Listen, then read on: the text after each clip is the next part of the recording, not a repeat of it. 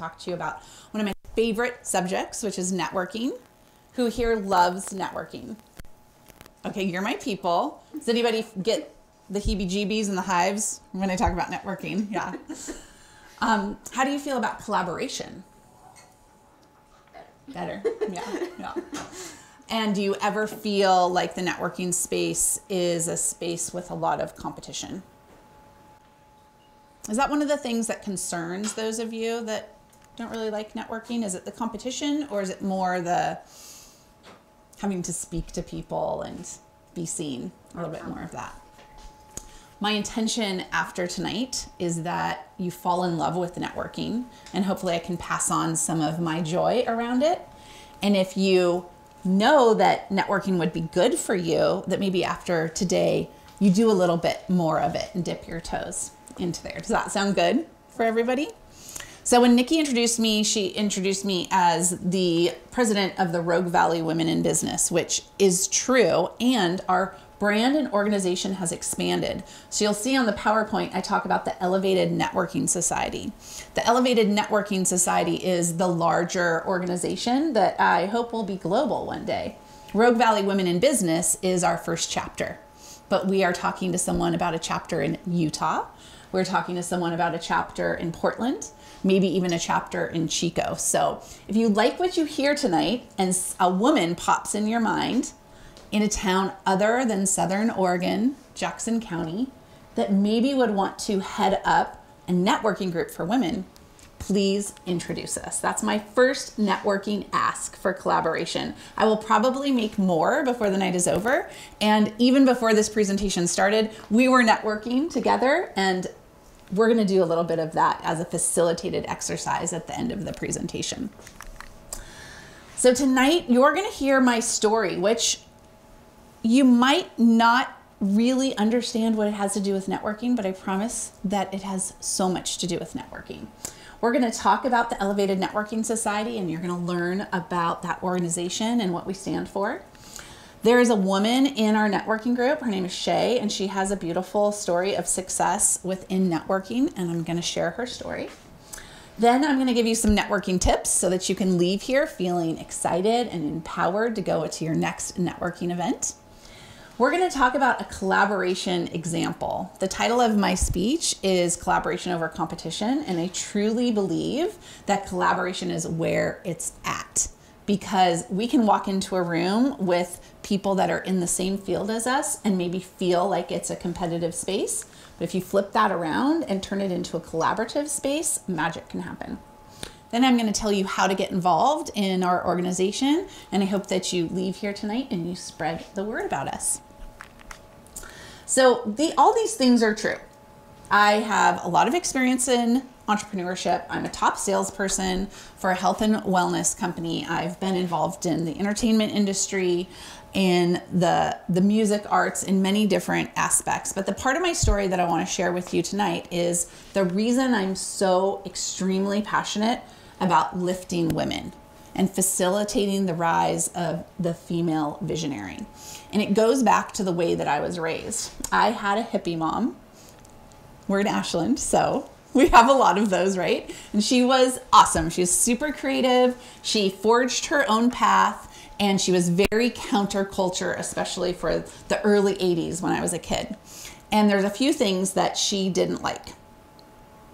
School, the government, anyone that was in a position of telling her what to do. She didn't like any kind of modern medicine, and she was super out there, super cool woman. And we had a lot of adventures, but one of the things that she chose to do was not put me in school. So I don't have an early education. I was not homeschooled. I wasn't even unschooled. My education was neglected. I spent my time running around with goats and horses on basically a hippie commune. And when I was 21 years old, I decided that I didn't want that life for me anymore. It didn't feel healthy. It actually felt spiritually, financially, and emotionally abusive. And I decided to pack my bags and get out of there. So I am a 21-year-old woman with no education, no network, no money, no idea how to go get a job, how to interact in the world. And I decided that I was going to build my life from the ground up. So I went and I got a job in the restaurant industry as a server. I got myself a car. Amazingly, they give you credit when you're that kind of person. You don't have bad credit. And if you have a job, they just give you a car. So I got a car. I got a place to live. And I felt like I was really starting to get the hang of what I would call normie life. And I was making money and I was making friends. And what happened is I fell in love with a man. And he was very charismatic. Everybody loved him. He was handsome, he was smart, and he encouraged me to go to college. And I thought, there's no way. I don't have a high school degree. I can't go to college. And he said, no, you can go to college. You should do it. So I enrolled in the GED program, and I got my GED when I was 21 years old. And then I went and I took my SATs. I passed just barely, and I got into SOU.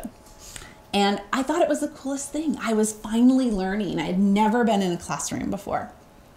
And I loved it. I soaked it up. I got really frustrated that some of the kids in the classroom did not appreciate being there, because I appreciated it so much. I was a little unclear what I wanted to do with my life, so I was just an English major.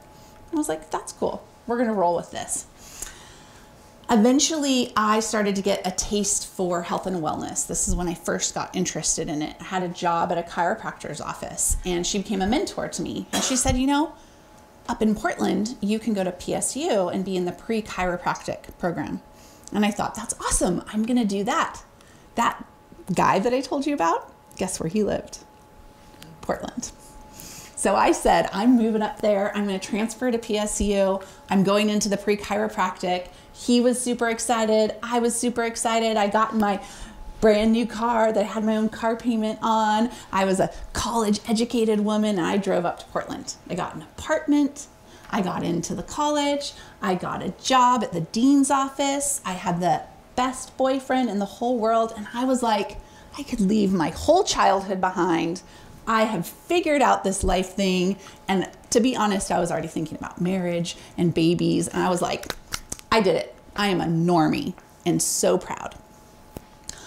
Unfortunately, trauma sometimes has a way of catching up with you if you don't do the healing. And that amazing man turned out to be an abuser. And for 3 months, I lived in absolute hell, fearing for my life on a daily basis.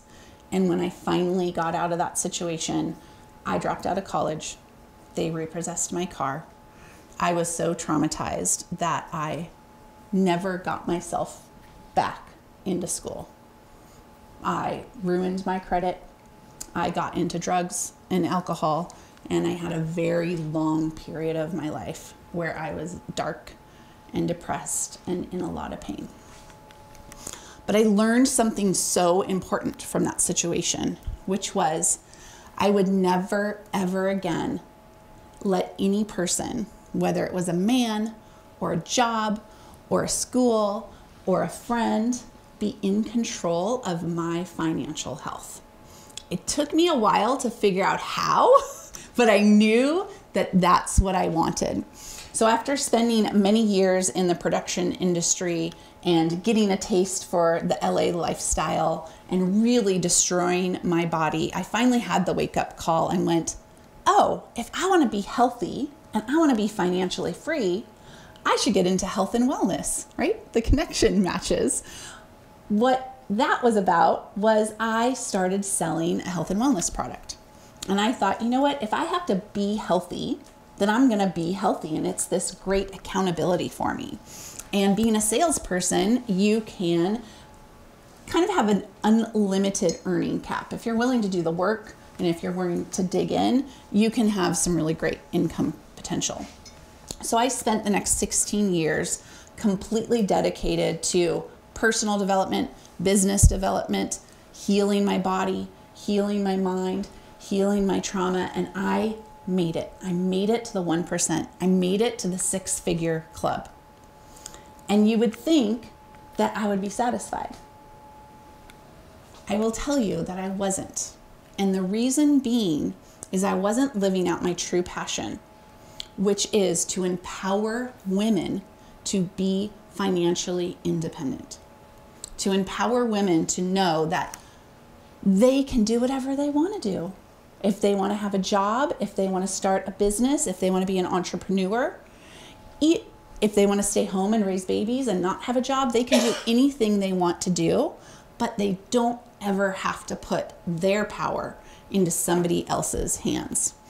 So that is when I discovered that I could take my joy of women's empowerment, my knowledge of networking, and create a space where women can come and they can grow and they can learn about collaboration and they can connect with one another so that they can make more money so that they can then give back to their community without sacrificing themselves.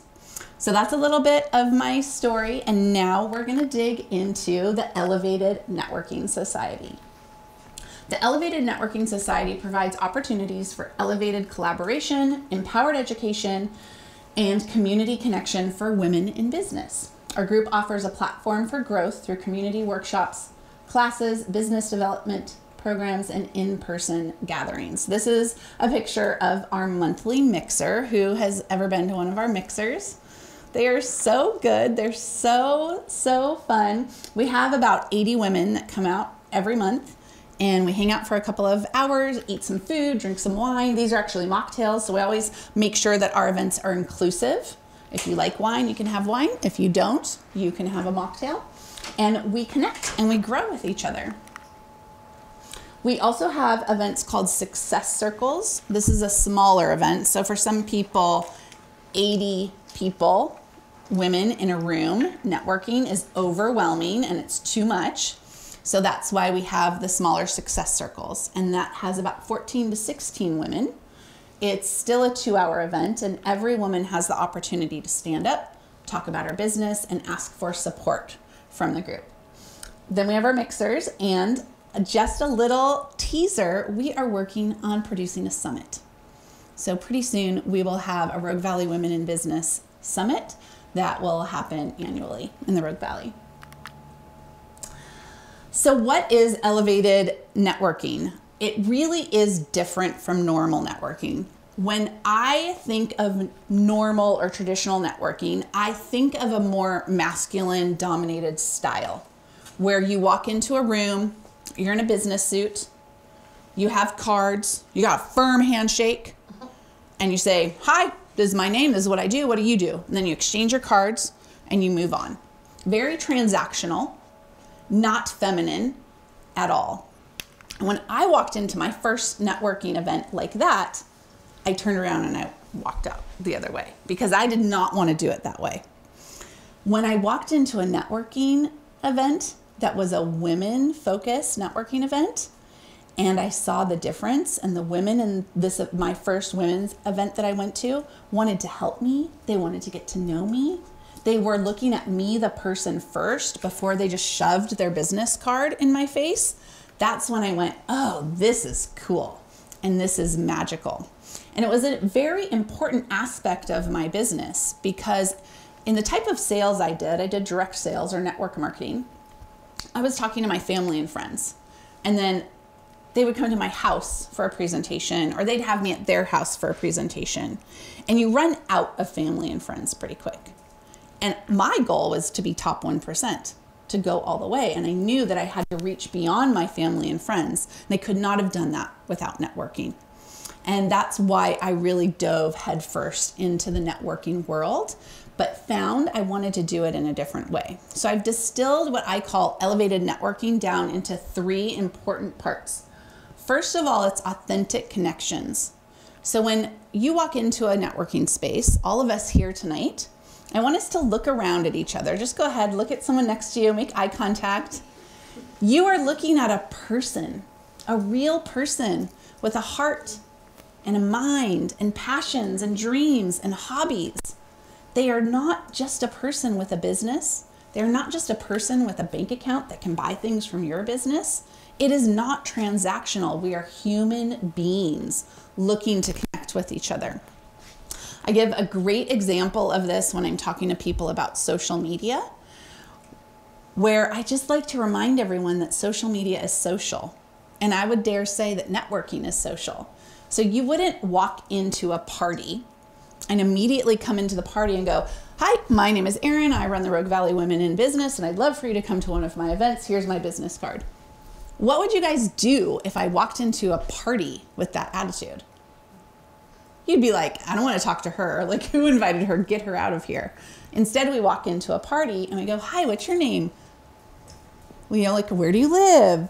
Are you married? Do you have any kids? What do you do?" And we have communication and we connect. We have a heartfelt connection. And sometimes at those parties, you find out that the person has a business. Lisa is an amazing marketing advisor. Wendy does incredible workshops where she connects you to nature. And so if we were at a party and we start talking, I might find out about what Wendy does, and I might want to connect with her about her business. I might even want to purchase from her. So I suggest that you approach social media and networking in the same way. Be there first to be social, to make an authentic connection before you ever consider that this person could be a prospect, a potential buyer, that they're your ideal client. Try to erase that, because then when you walk into networking spaces, the people you're networking with will be like, "Oh, wow, you're a real person. And I kind of like you." And guess what? We do business with the people we like, know, and trust. If we don't like someone, we're not going to do business with them. If they come off as super salesy or networky, we're not going to trust them, right? So our goal with networking is to first create that like, know, and trust factor and find out if we're even a match to be friends, first of all. Then it's, well, what's your business? And then what's my business? And could we collaborate? Maybe I want to purchase what you have. But we have to approach it first from authentic connections. The next one that's so important, and this is a place I see a lot of people fall down, and I'm going to explain why. Community engagement. What will happen is you maybe will go to one networking event and you walk in, you meet some people, sure, maybe it's even authentic connection, and then you don't go back for 6 months. And now I'm glad you're networking, that's good, but if you're not engaged in that community, people won't remember you. And when somebody thinks, "Oh gosh, I really would like to connect with someone that does constellation work," like Gwendolyn. If Gwendolyn isn't showing up all the time and making those connections, I won't think of her. And so when you start networking, wherever you do it, whether you do it in a group like we have, something super structured like BNI, maybe you go to the greeters meeting with the Chamber of Commerce, or you network in spaces like your gym or the yoga studio that you go to. A key part is that you are consistent in your presence there. And more than consistency, you are a member of the community. So you're showing up to give value. You have an interest in what's happening there. You know the people. Many of the women that come to our mixers every month, I call friends now because I know them, because I see them every month. And that translates to business. The third point that I think is so important and so unique to the way that we do networking is this idea of collaboration over competition. I learned this because as that sales rep for a direct sales company, when I would walk into a networking space, there would usually be 3 or 4 people there that sold the same product I did. And it would have been so easy for me to go, "I'm out of here. Why am I going to be here? It's saturated. There's plenty of them." And that can happen with realtors, massage therapists. There can be some businesses where you're going to show up in a room and there will be a lot of your competitors there. If you lean into the idea that there's opportunity for collaboration, you will actually get so much value. And there really isn't competition, because the person who would like, know, and trust me may not like, know, and trust the other person that is making the exact same offer that I am. And it's no judgment. We didn't do anything wrong. I just have the people that vibe with me, and she has the people that vibe with her. And if we can collaborate, then we can be even stronger together. So those are the 3 aspects that I think make up for elevated networking, which I find very different than your run-of-the-mill transactional networking.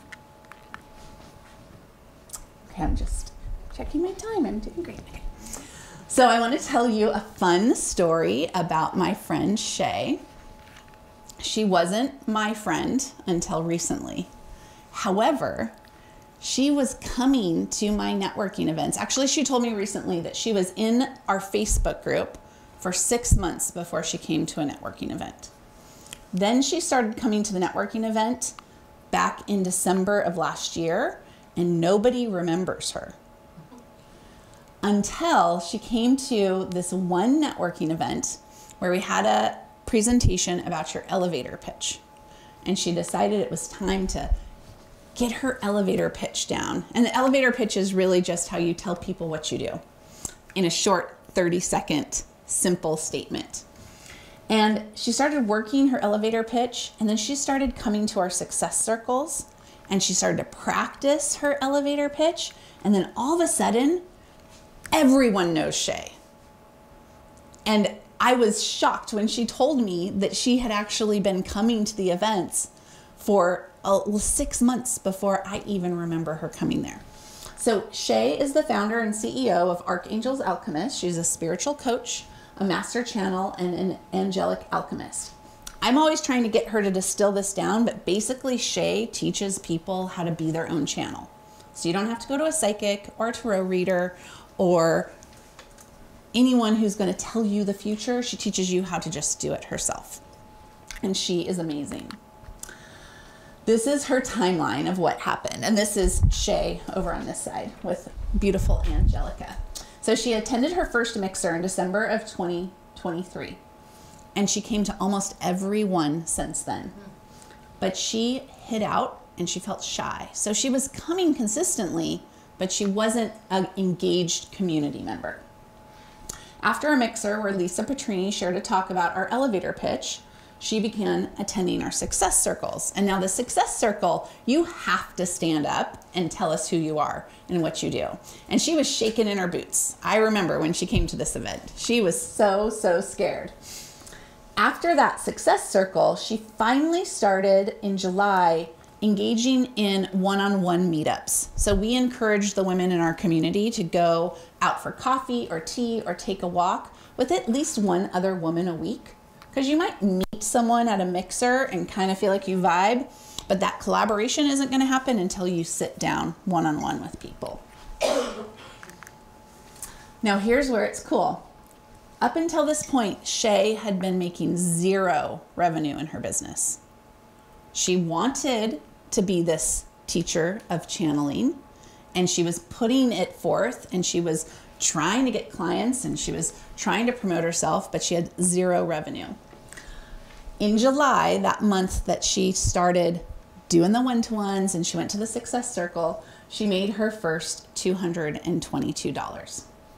The next month in August, her revenue was $2,000.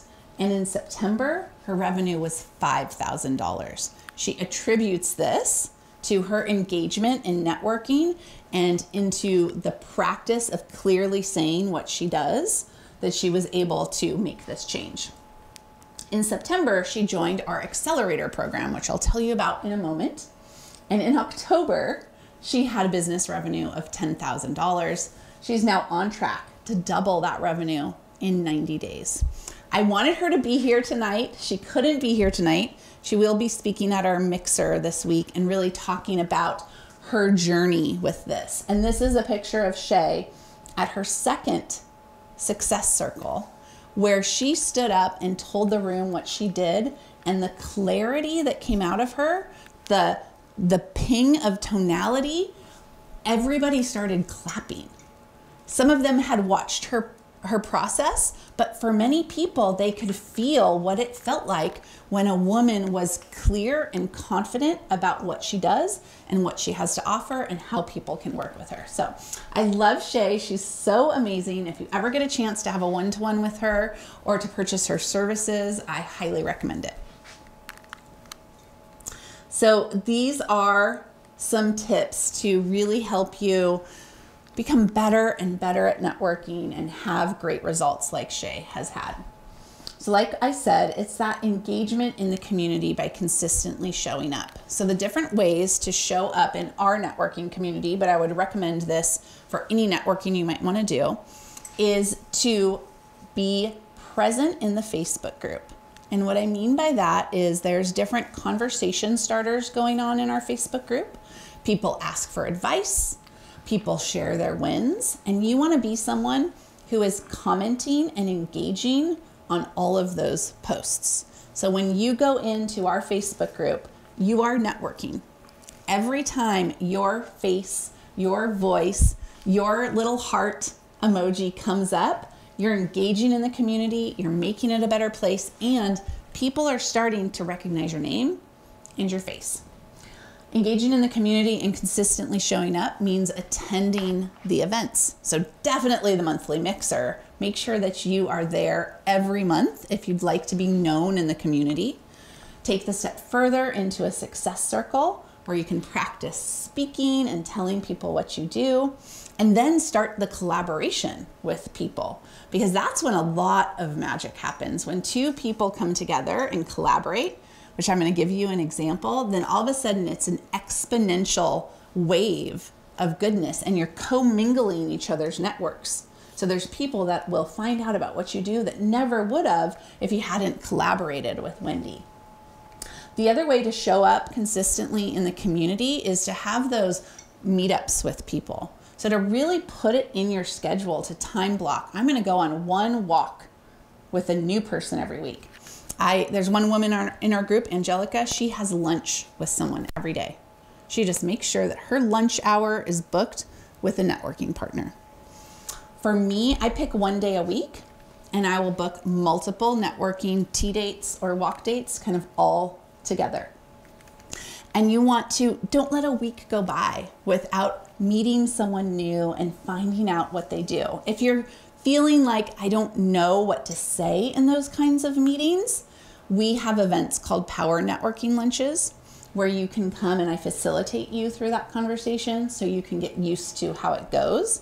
But essentially you are about an hour meeting, half an hour you talk about yourself and your business, half an hour I talk about myself and my business. And then we're looking for ways that we can collaborate or help each other or give each other business. The other way to engage in community is to actively visit businesses in the Rogue Valley that are owned by women and go and have your one-to-ones there. A lot of us go to Cafe Soleil in Talent very often. It's a woman-owned business. Go around and try new places.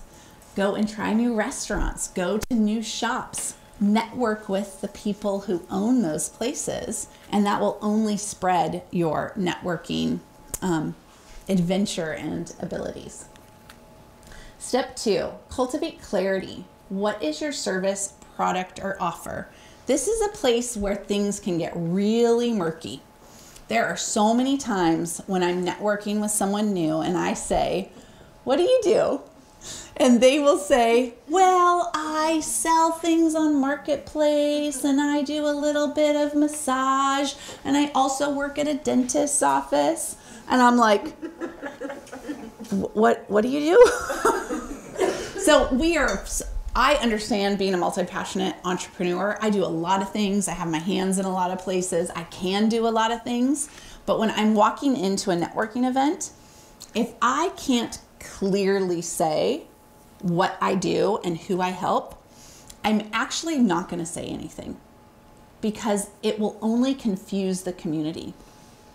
You want the community to go, "Okay, Sophia, what does Sophia do?" And I'm still getting to know you. So I know a little bit. I know that you're producing the AI conference that's coming up, but you want your name to be connected with a very clear product or service or business. And so a way you can test that out is you can actually ask people, hey, what do you think I do? That's a great question in your one-to-one. Hey, I'm just curious, based on my social media profile, based on conversations we've had, what do you think I do? And if the person can't tell you, then you know your message needs some more clarity. You also want it to be short. So sometimes I'll get into this conversation and there will be a very long monologue about what this person does. And my eyes are glazing over and I'm like just wondering when they're going to get to the point, right? And I understand why it's happening. It's because there isn't clarity for themselves. And the only way to get this clarity is to practice and to get feedback from your peers. We've been talking about AI a little bit, and I actually love using AI to help me clarify my introduction elevator pitch. I know Lisa calls it something different. Your value proposition. So I will put into ChatGPT what I think I do, and then I will say, how would you make this shorter, clearer, more concise? And then we work together to come up with something that really hits home. But I know it's not finished until I've gone and practiced it on my networking partners. So I might take it to a success circle, or I might try it out at a mixer. And it feels right when it feels right. It's kind of like what I said about Shay. When she introduced herself at that one success circle, it just was like bing, bing, bing, bing, bing. And I'm going to get to, I want to hear all of the things that you all do, but I have to wait till I'm at the end of the presentation. So start thinking about that. I want to hear your clarity statement of your service, your product, or your offer. One little tip about that too, if you're having a hard time clearly saying what you do, you can use an analogy. So what I mean by that, and I'm going to use Wendy as an example, is someone could ask Wendy, what do you do? And she could say, we know how we're all stressed out all the time and it feels like everybody's sick all the time and we're just running around with our heads cut off. And the person will be like, yeah. She goes, well, I fix that. So if you can come up with some kind of example, it can help you get clear about what you do. And just remember, it's all practice. Every mixer you attend, every one-to-one you have, every success circle, every networking conversation, you're going to get clearer and clearer and clearer until you can just rattle off your value proposition statement and people around you go, oh, I know what Lisa does. We all know what Lisa does. She is a marketing architect, right? She helps people with their marketing messages. And that's because she's so clear about what she does and her branding backs that up. Step 3, connect with your networking friends weekly and look for opportunities to collaborate.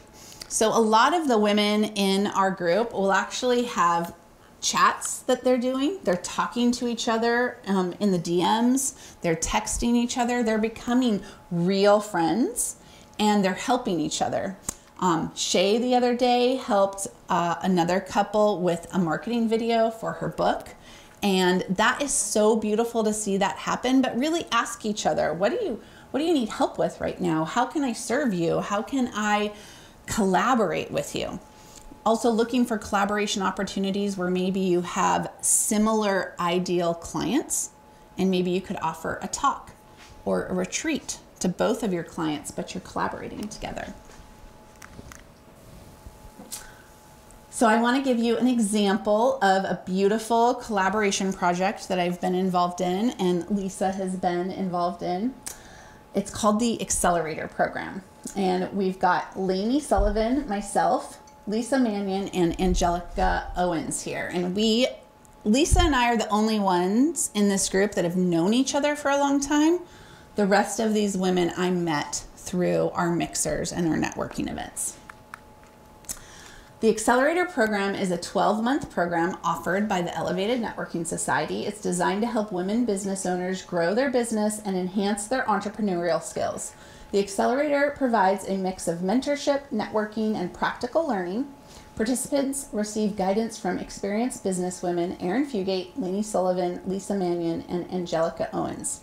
So you know a little bit about me. Lainey is a fractional COO. You know a little bit about Lisa. She's a marketing expert. Angelica Owens is a photographer and a branding expert. And so this is what happened. So I started running the Rogue Valley Women in Business group as a hobby. My friend started it a couple of years ago. She asked me to take it over, and I didn't take it too seriously. I loved networking. I loved the women who went, but I have a lot going on in my life. And so I just consistently was hosting this monthly event and watching it grow and grow and grow. After about a year, if I'm being honest, I wanted to make some money. I was doing this completely volunteer, and it was time for me to turn it into some kind of revenue. But I didn't really know how, nor did I know how I wanted that to happen. Because as a business owner, we know that we only have so much capacity. And you want to be really careful about what you decide to give your time and your energy to. So I was in this space of curiosity and wondering. It was like, I wonder if I could turn this into a business. I really like this group. I really like this community. How could this fit into my life? And one day at our mixer, a woman named Lainey Sullivan came to the mixer. And she walked right up to me. She's a great networker. And she said, I want to have, oh gosh, no, everything's falling. Am I still on? Oh, yeah. Okay. She walked right up to me and she said, I'd like to have a one-to-one with you. And I was like, great. I pulled out my calendar. She pulled out her calendar. We scheduled a one-to-one, probably for about 2 or 3 weeks out. Didn't really think about it. The day came. We met up for tea and we had a great conversation. Honestly, we talked about life. We didn't even get into business for probably the first hour of our talk. We just hit it off. She was really cool. I laughed a lot. It was super fun. And then towards the end, when we were paying our check, she said, how can I help you? This is a great question to ask your networking partners. How can I help you? What do you need help with right now? And I said, well, you know, I'd really like to figure out how to monetize this networking group. And she goes, you're not making any money? She's like, how long have you been doing this? And I was like, yeah, I know, I've just been volunteering. I really love the group. It's been awesome, but I would like to learn how to monetize it. And Lainey gave me a little bit of advice, a little bit of guidance, and she suggested that I launch a mastermind, a 6-month mastermind. And I thought, that sounds cool. I have a lot of business experience. I'd love to do a mastermind. So I created a website, created a sales page. I created an application. I reached out to Lisa. I said, Lisa, would you look at my stuff and see, you know, how this is all going? I got some people who applied for the mastermind. And after looking at the answers that everyone gave me on their application and talking to Lisa and getting clear about my vision and my mission and my values, I realized A, the people who applied for the mastermind needed something different. And B, I didn't really want to run a mastermind all by myself. I actually prefer to be in collaboration mode. So I shut down the applications and I talked to Lisa, right? We clarified my mission and my vision. And I realized that what was so important to me was, yes, elevating women and helping them make more money. But even more important was this idea of collaboration. I loved collaboration. I loved amplifying other people and their expertise. So I asked Lisa and Lainey and my friend Angelica if they would make an advisory board for me, because I realized I didn't want to do this alone. If I was going to go all in and create this into a business and an organization, didn't want to do it alone. Oh, I guess I messed that up a little bit. Advisory board happened first. I realized the mastermind wasn't right. It all happened really fast. May and June. In June, I said, you know what? The people who applied for this mastermind, they actually need business consultation. They all would have loved to hire Lainey or Angelica or Lisa or myself, but maybe didn't quite have the resources to hire those people one-on-one. And I thought, what if I could go to these ladies and ask to collaborate?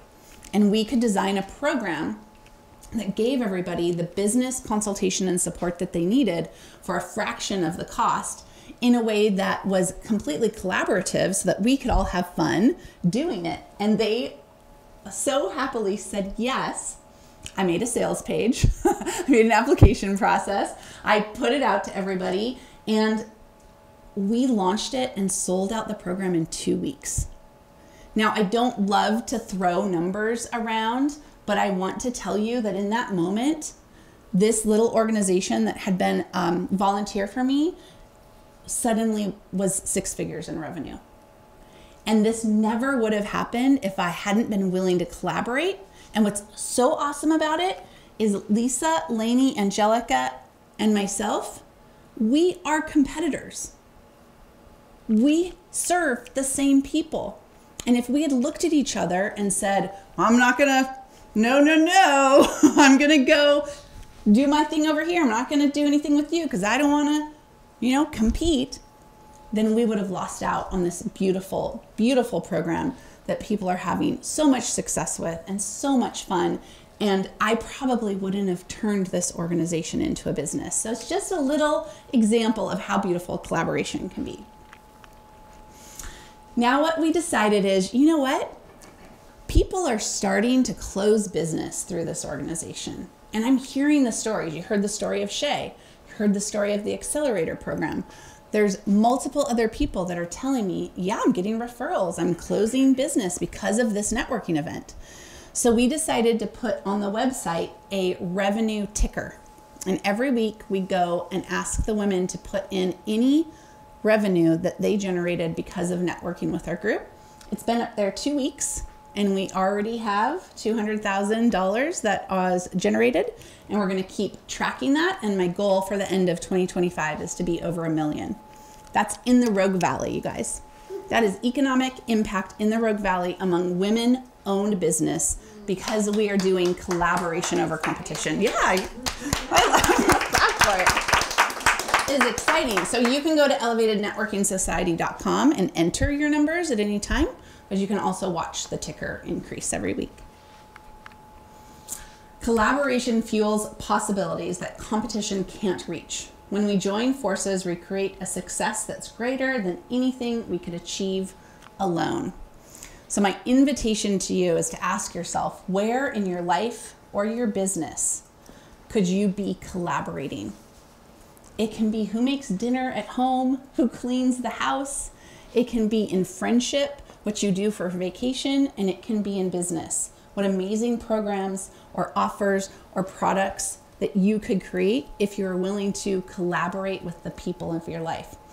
Lisa believes this, I believe this, but business is personal. We are not meant to put on a suit and a mask and go to work for 8 hours a day pretending to be something other than we are.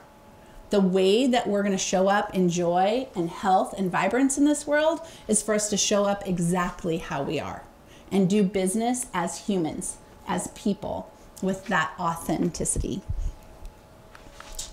So this is how you can get involved if you would like to. I have 5 steps for you. If you haven't done these steps already, please do. Number 1, go to the website.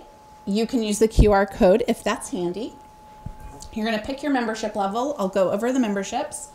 You register for our next event, join our Facebook group, and start collaborating and connecting.